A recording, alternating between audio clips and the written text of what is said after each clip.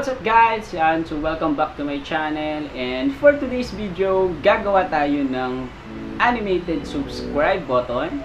Yan, na magigamit natin para sa mga vlogs or sa mga content natin para sa YouTube. Gamit lang syempre yung Kinemaster Pro sa Android. So it's me, MJ, na nagpapawis na sobrang init ngayon. Yan, and kung bago ka lang sa channel ko and gusto mong matuto ng mga mobile editing, yan. So, subscribe ka na sa channel ko and hit the bell notification para lagi kang updated sa mga uploads ko. Okay? So, let's go! Okay guys, so nandito na tayo sa loob ng Kinemaster Pro sa Android. Yan, so ang unang step lang na gagawin natin is mag-insert tayo ng solid background.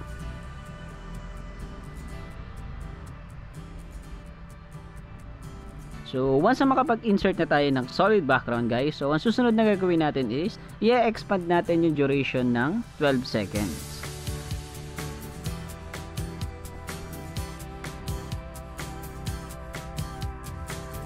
So, once na magawa na natin 12 seconds yung duration nyo guys, is punta naman tayo ngayon dito sa color selection. Then, piliin lang natin is yung color green. So, check. Then, ang susunod na step na gagawin natin guys is mag-insert tayo ng logo. Okay, so punta lang tayo sa layer, then sa media. Yan, so hanapin nyo lang kung nasaan yung logo ninyo. Then, once na ma-import na natin yung logo natin guys, so ang gagawin natin is i-resize natin siya. Yan, so kayo nang bahala kung gaano siya kalaki or kung gaano siya kaliit. Then, after natin siya ma-resize guys, is ilagay lang natin siya sa left side ng screen natin.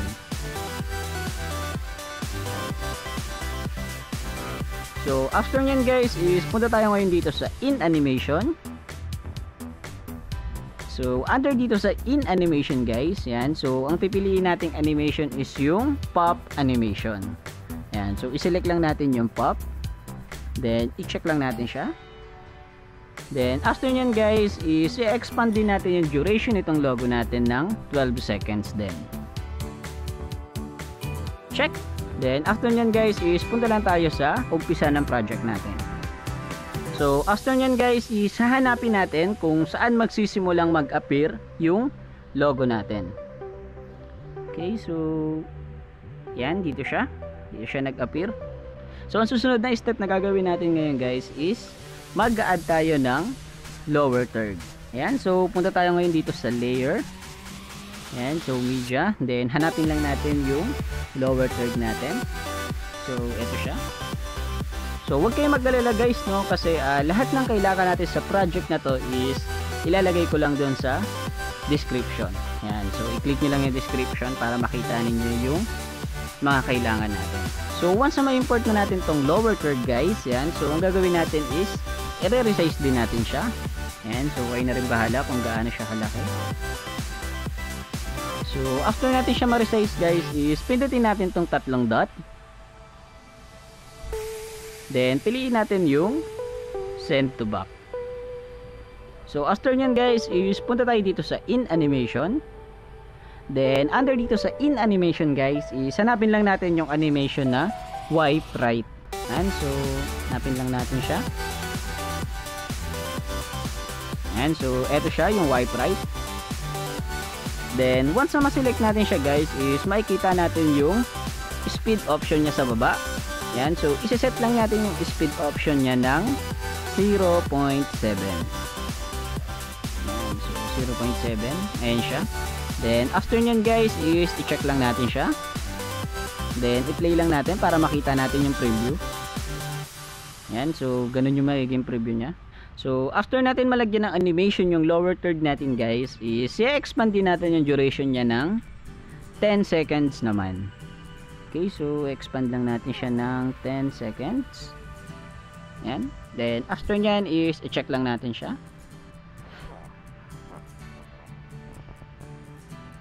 So, susunod na step naman na gagawin natin ngayon guys is mag-add tayo ng red button at saka ng bell button. Okay, so dito lang din siya sa layer. media, then hanapin lang natin yung folder na subscribe button, yan, then hanapin lang natin yung red button. So once na ma-import natin siya guys, is resize lang din natin siya. And then after natin siya ma-resize guys, is punta ulit tayo dito sa in animation. Yan, then piliin ulit natin yung pop animation. Then after nyan guys, is i-check lang natin siya. Then once na malagyan na natin ng animation yung red button guys, is mag-add naman tayo ngayon ng bell button.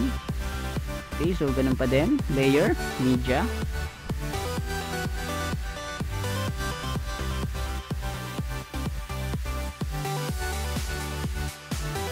So after natin makapag-add ng bell button guys at saka ng red button, so ang susunod na gagawin natin is i-expand din natin yung layer nila ng 8 seconds naman. Yan, so 8 to 9 seconds.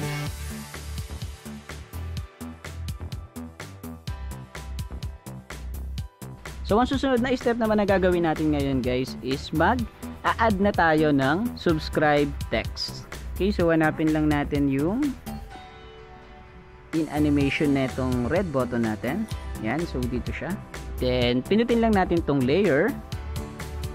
Then pinutin natin tong text. Then after nyan guys is punta tayo dito sa AA, which is yung font style natin or font style section natin. Then punta tayo ngayon dito sa Latin. Then piliin natin tong Lato Bold. So check lang siya. Then tanggalin lang natin yung shadow ng text guys. Yan, so scroll down lang tayo dito. Hanapin natin yung shadow sa baba. Then i-off natin siya. Then i-center natin yung text dun sa mismong red button. Yan, so kayo na bahala kung gusto niyo i-resize yung text or hindi. So after nyan guys is punta tayo ngayon dito sa in animation ng text natin. Then under dito sa in animation nya guys is piliin natin yung enter slide up. Okay, so nasa pinaka bottom part siya nitong animation natin. Yan siya. So ang susunod na step na gagawin natin guys is mag-a-add tayo ng mouse cursor or mouse pointer. So once na ma-import na natin yung mouse cursor guys or mouse pointer, is i-resize lang natin siya ng medyo maliit. Then once na ma-resize natin siya guys, is ilagay muna natin siya sa pinaka bottom part ng project natin. So once na nasa bottom part na siya guys, is pindutin natin tong animation key. Then after nyan guys is i-zoom in natin yung project natin.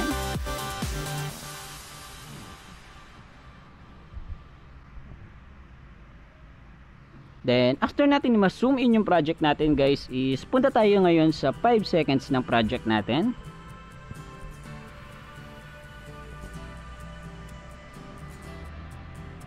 Then once na nandito na tayo sa 5 seconds ng project natin guys is i-click natin tong plus icon. Yan, which is yung mag-add tayo ng keyframe. Then after natin makapag-add ng keyframe guys is punta ngayon tayo sa 5.4 seconds ng project natin. Then after nyan guys is i-drag natin yung subject natin papunta dun sa red button or dun sa subscribe button.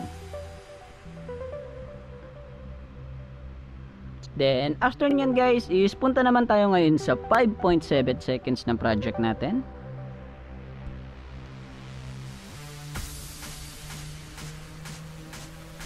Then ang gagawin naman natin ngayon dito guys is i-resize natin siya ng maliit. Then once na ma-resize na natin siya guys is punta tayo ngayon dito sa 6 seconds ng project natin.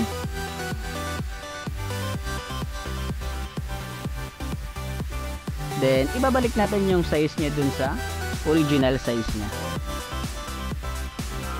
Then after nyan guys is punta tayo ngayon sa 6.5 seconds ng project natin. Then i-drag naman natin ngayon tong mouse cursor natin or yung subject natin papunta dun sa bell button. Then after nyan guys is do the same lang ng kagaya ng ginawa natin kanina dun sa subscribe button. And so i-resize lang din natin siya ng maliit, then ibabalik natin siya sa original size niya.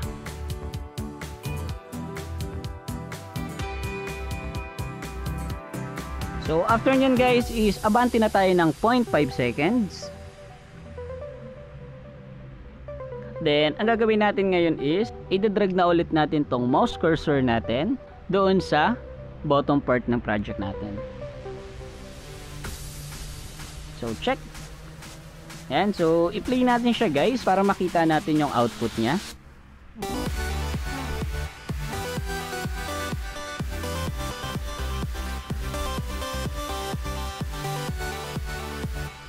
Yun, so ayun yung naging output ng cursor natin. Okay guys, so once natapos na natin lagyan ng animation yung mouse cursor natin, so ang susunod na step naman na gagawin natin ngayon guys is mag-add tayo ng gray button. Okay, so ngayon nahanapin lang natin yung pag-click nung mouse cursor natin. Ayan, so dito siya nag-click. So ang gagawin natin ngayon guys is mag-insert ulit tayo ng layer. And so piliin lang natin yung gray button. Then expand lang natin siya guys kagaya nung size nung red button natin. So once na na-expand natin siya guys is pindutin natin tong tatlong dot. Then piliin natin yung send backward. Then after nyan guys is check lang natin. Then punta tayo ngayon dito sa text kanina. So i-select lang natin tong subscribe text na ginawa natin kanina. Then after nyan is i-click natin tong tatlong dot. Then piliin natin yung duplicate. So after nyan guys is i-select lang natin yung dinuplicate nating text. Then i-edit lang natin siya. Yan, so lagyan natin ng D sa dulo. Then punta tayo ngayon dito sa in animation nya guys. Then tanggalin natin yung animation nya. So i-check lang natin siya guys. Then once na matanggalan na natin siya ng animation guys is punta tayo ngayon dito sa scissor icon. So under dito sa scissor icon guys, so ang gagawin natin is yung trim to left of playhead.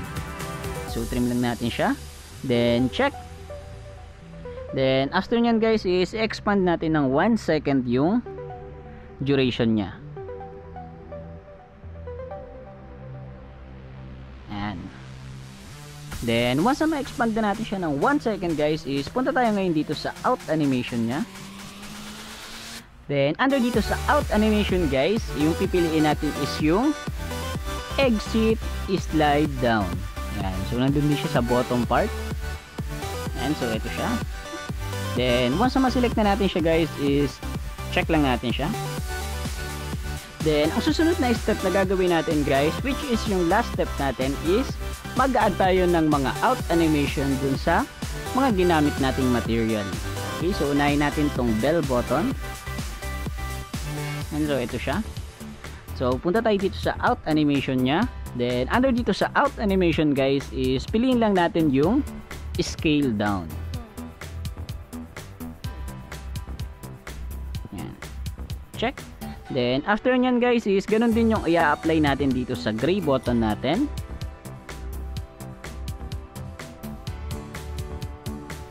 Check. So medyo bawasan natin tong red button natin.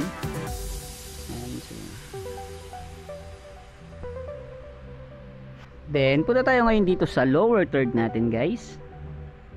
Yan siya. So ang gagamitin naman natin para sa out animation netong lower third natin guys is yung wipe left naman. Yan. So hanapin lang natin yung wipe left. Yan. So ito siya. So yung speed option niya guys is gagawin din natin 0.7 seconds.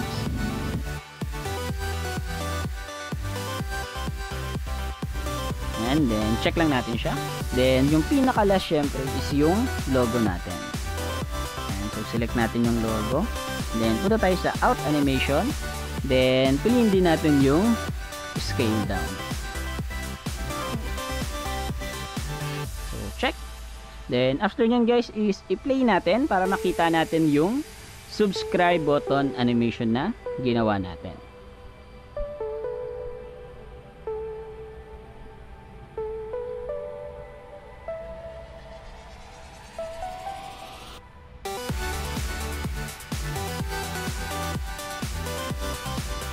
Okay guys, so kung okay ka na sa output niyan is pwede mo na siyang i-export.